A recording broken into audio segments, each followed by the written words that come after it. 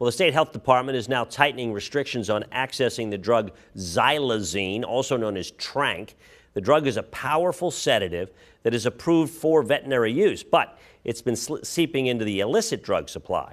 The health department says it plans to list the drug as a Schedule III controlled substance that allow police to enforce illegal drug laws while allowing veterinarians and farmers to use the drug on animals. 6 years ago, tranq contributed to 90 overdose deaths in Pennsylvania. In 2021, that number surged to 575 deaths, an increase of more than 600%.